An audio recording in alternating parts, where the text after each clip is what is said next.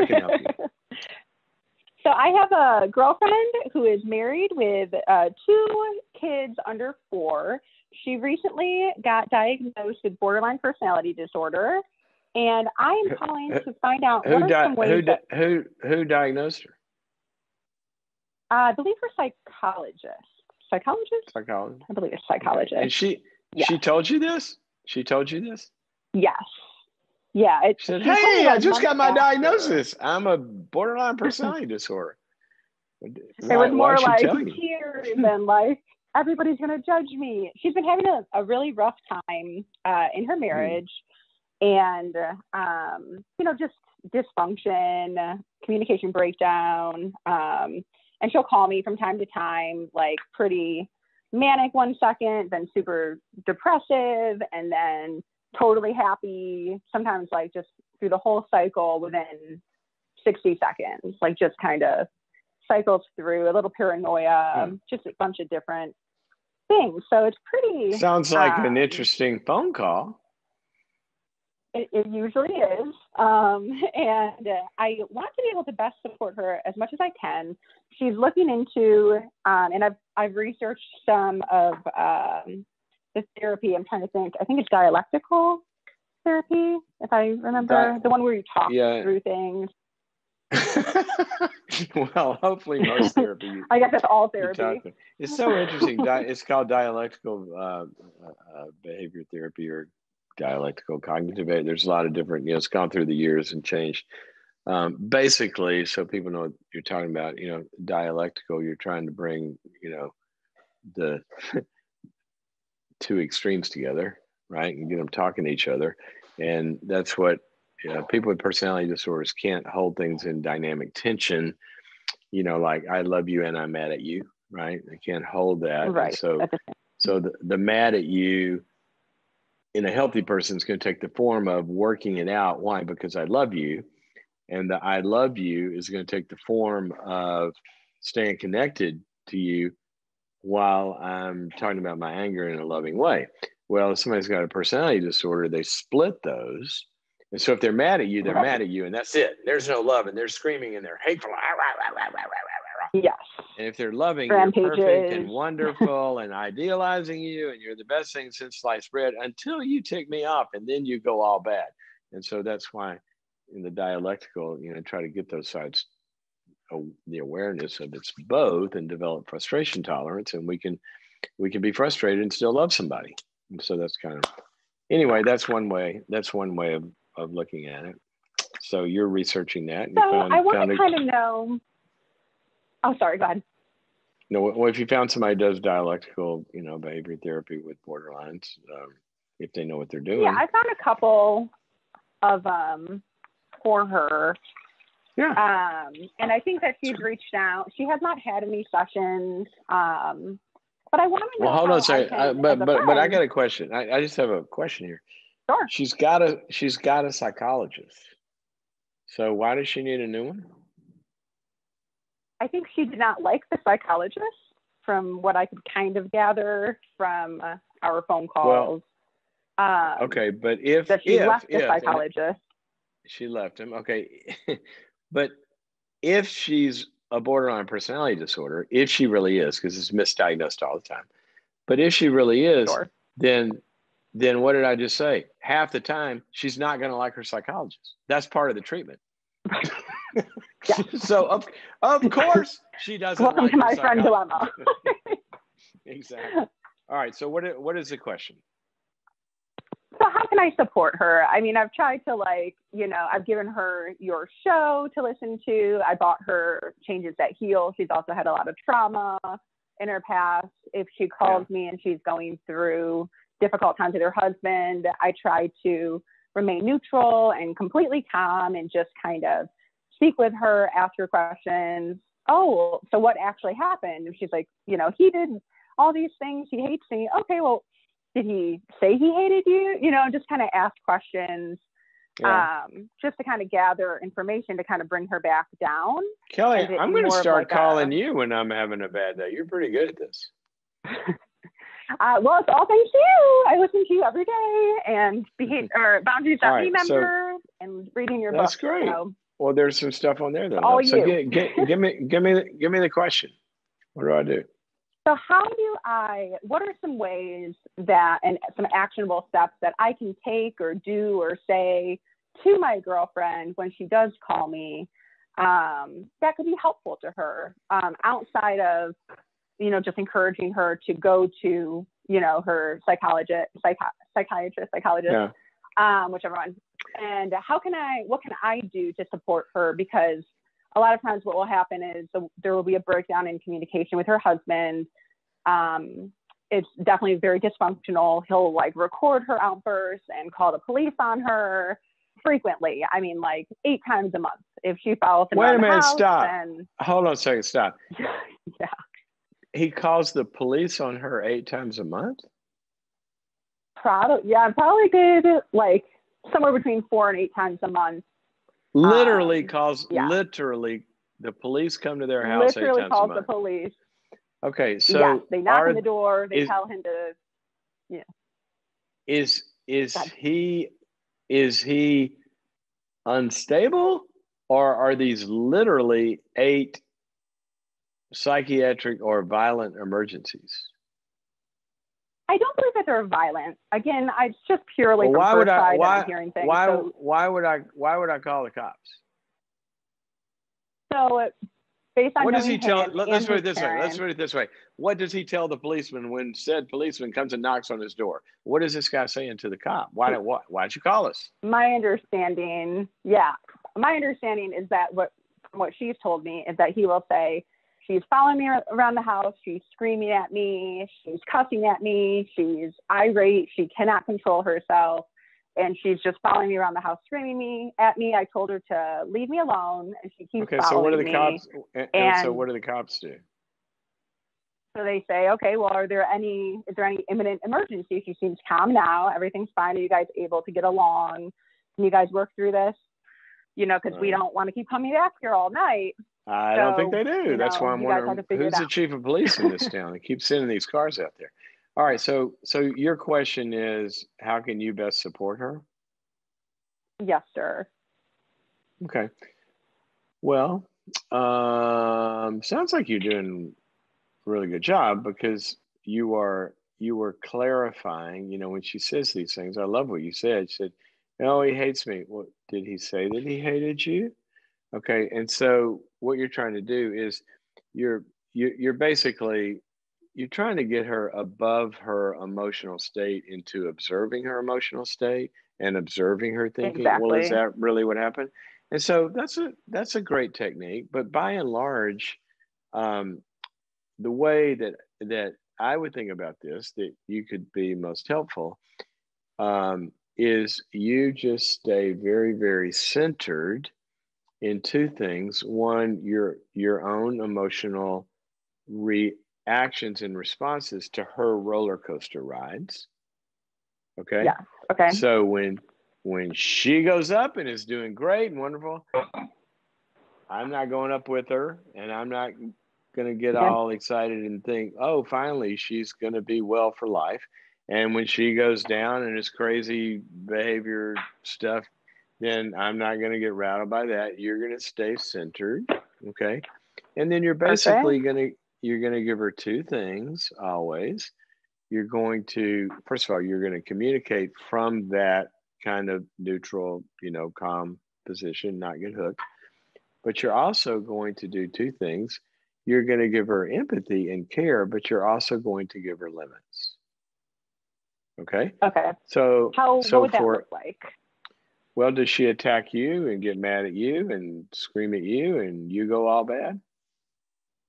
No, I have to make boundaries with her. She definitely knows that, hey, that's not what we're going to do. And, and I definitely remain completely neutral. I don't go up with her up or down with her down. Well, the best thing that you can do is have good boundaries with her, because, that's one of the big problems with a personality disorder is nobody's ever had good boundaries who love them. They drive everybody away and they turn persecutory, or the people enable all this crap and get into the drama and do whatever they want. And then they end up hating them and go to the other side. And so basically, which seems to be pretty okay. I like your approach. And so, when she calls, I'd say, okay, well, let's think about it. Tell me what happened. And then I would ask her questions too about, okay, so then when he did that, did you start screaming at him? And she Yes. says, yeah. I Okay. say, "Oh, okay, so do you think screaming at him is going to get you where you want to go? Has that helped? Oh, no. Okay. Okay, Perfect. well, if it hasn't helped, then maybe we could talk about some other things that you could do instead of scream at him. You're just asking her questions, observing her behavior, empathizing, and I want your home number. I'm gonna call you. You're pretty impressive with this stuff. So love and Well, that's an limits. honor because I really appreciate that. I definitely Well, appreciate that because I'm like, I try to do well, but then I'm like, I hope I'm not, you're doing great. because I But do here's what exactly I what you would do. just said. Here's what I would do. This is the most important thing: is keep your boundaries. When you say, "Okay, I get it off the phone now," and she goes over dramatic and rages and all that kind of stuff, say, "Okay, I understand you're upset, but I gotta go. I'm gonna hang up," and you keep your boundaries. Don't let Perfect. her chaos and all this is going to try to make you more flexible to adapt to the craziness. No, what we want to do is, you're the sane one here. We want the craziness to Mm-hmm. adapt to the boundaries of the sanity. Okay, Perfect. so got to run. Okay, great. I think But that's super helpful. you're I'm going to put you on the I'm calling you club, except you're not a Tigers fan. You got to work on that. Anyway, thanks for your call. Hope that's Yeah, I'll helpful to work you. on it. Thank you. Okay. Many people can identify with Kelly in that you've got somebody who's chaotic in your life, whether they're borderline or not. I've got a little bit of a pet peeve with that because two things. One is I think there's a lot of armchair diagnosing going on. That a lot of people read an article or they look this up on the web or, oh, that's so and so. Well, maybe, maybe not. You don't know. Okay. If you don't know, right? If you don't really know what you're talking about, diagnosis of a personality disorder, there's some complex factors in there. But the second thing that really bugs me about this whole topic is that people are getting labeled now as they're a borderline personality disorder, narcissistic personality disorder. And then once people say that, then they have this two problems: total misbelief. They say, and you can't do anything about that. That's total BS. Borderlines have been treated successfully for decades now. I mean, I've done it many, many times. And they do get better given the right kind of treatment. So don't wave the white flag and write people off as untreatable because of a personality disorder. Is it difficult? Yes. Does it take a lot of work? Yes. Is having its ups and downs? Yes. Yes. But is it doable? Yes. Okay. So I don't know if it's borderline or not, but I do know this, that all humans are born borderline. We are. Have you ever talked to an infant that had a gray day? It's kind of good and bad, Well, I liked it when mom showed up with the milk. It's a little, it's not as warm as I like it, but I'm really grateful that she cares about me, and I think I'll talk to her. Maybe she could improve that. No, see, that would be putting the good and the bad together, right? Well, infants come into the world, and if they're warm and cuddled and given their milk and they're comforted, they go into drunken sailor milk coma. They're just, everything's wonderful. They're cooing and, everything's wonderful. But then as soon as they feel any frustration, it's all bad. Okay, well, that's expected in an infant. But what good parenting does is it takes those extremes and it brings them together so this infant learns, I don't have a good mommy and a bad mommy. There's not two mommies, which is what borderlines do. you just said, sometimes you're loving and we're best friends. But as soon as you frustrate me, then you turn into the devil, right? Or I love this new church. And then somebody didn't greet them right. I hate that church. They're all a bunch of hypocrites. And they go from good to bad, good to bad, good to bad. Well, all that is unintegrated primary process splitting that infants have, that good parenting contains. And you learn what every good marriage has got to learn, what every good job has got to learn, what every good church attendee has got to learn. The same job that I love also frustrates me. The same boss that I love also says no to me and puts limits on me. The same spouse that I love also has some habits and hurts my feelings and this, that, and the other. And they're all one person, and I love the whole person and have the capacity to deal with both the loving and the resolving problems. That's maturity. So all borderline personality is, in a sense, it's not curing us, the failure to cure us of the original splits that we come into the world with. Now, the other factor, I'm getting a little technical here, that these armchair diagnosticians out on the playgrounds and are doing, or extended family, is they're not distinguishing between the different kinds of borderlines. And you deal with them very, very, very, very, very, very differently. Some have a preponderance of, the term that's used the most is envy, where basically envy defines the good as that which I don't have. And then once I have it, I spoil it and make it bad.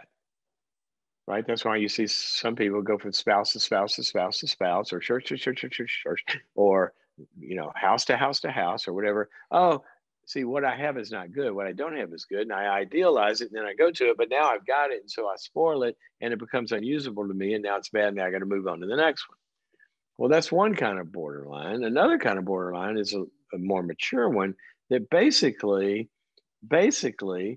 the problem is rooted in more abandonment than envy-based other kinds of issues. It's way too complicated to go into. But my point is, here's what I would like for everybody to do.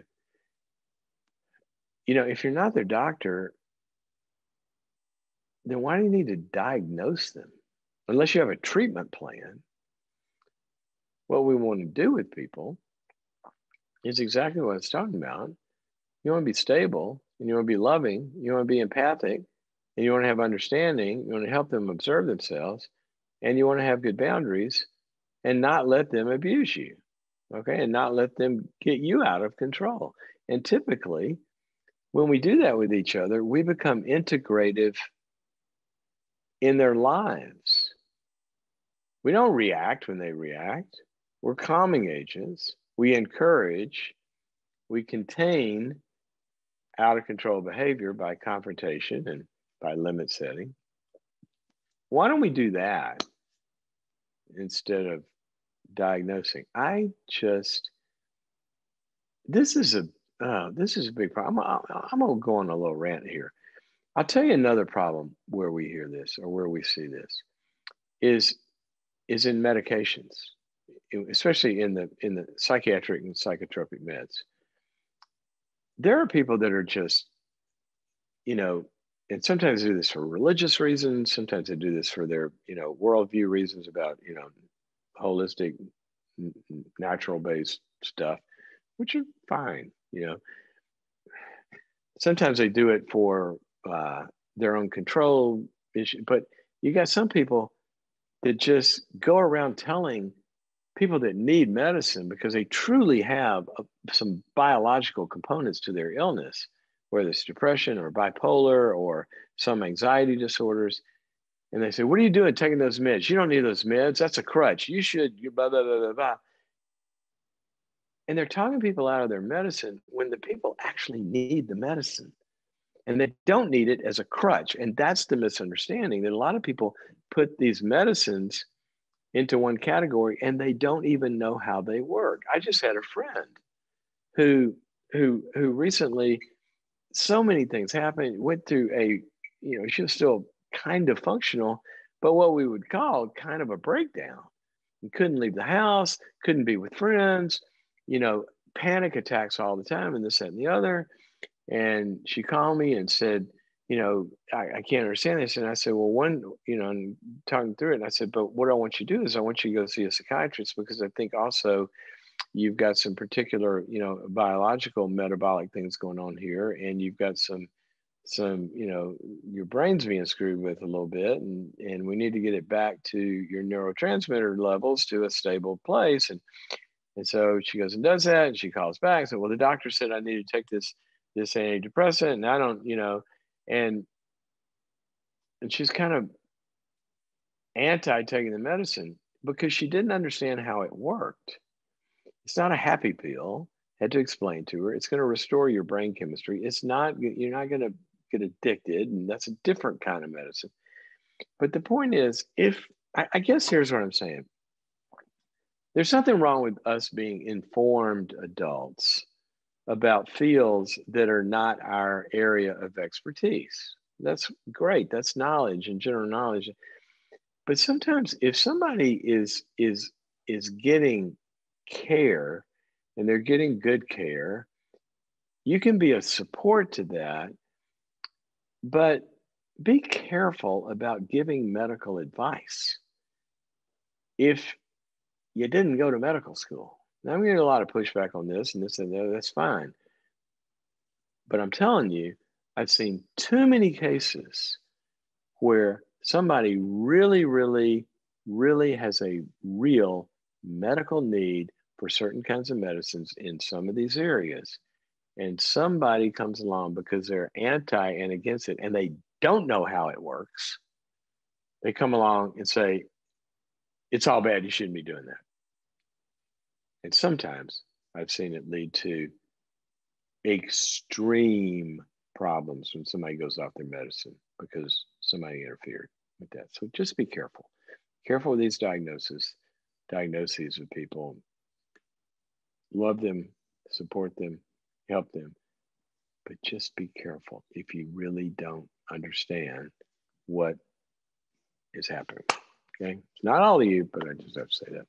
I'm on a rant. Sorry, this is my Friday rant day. Okay.